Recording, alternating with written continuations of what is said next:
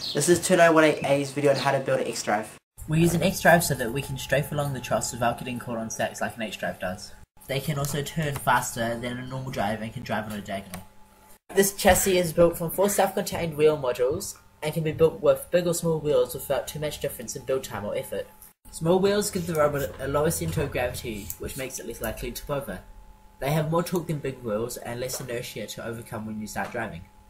Big wheels are faster than small wheels when you're driving at full capacity, and they drive over stacks much easier than small wheels.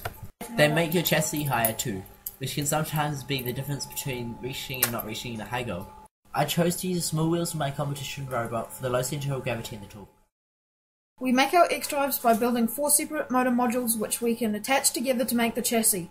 This way, if anything goes wrong, we only have to take apart a module instead of the whole chassis. We build each motor module using 2 C-channels, each about 10 holes long and a few standoff, and whatever spaces we need to fill the gap.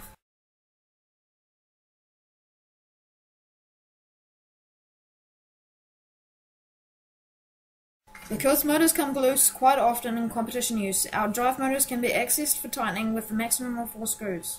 If you put a collar on each end of the axle, you can take the whole axle out without losing any spaces. This way it only takes us a minute to tighten or replace a motor.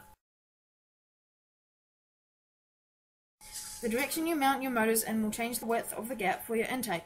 Mounting them both as far back as possible on the channel will maximize the size. So here we have 2 finished modules which you can then attach together to start making a chassis. So once you have 4 modules, you can start attaching them together. We attach them together using 45-degree gussets to keep them in the right shape. If you connect the dots with the points where the wheels touch the ground, they should form a bisymmetrical X shape. This means the robot will turn on its center point.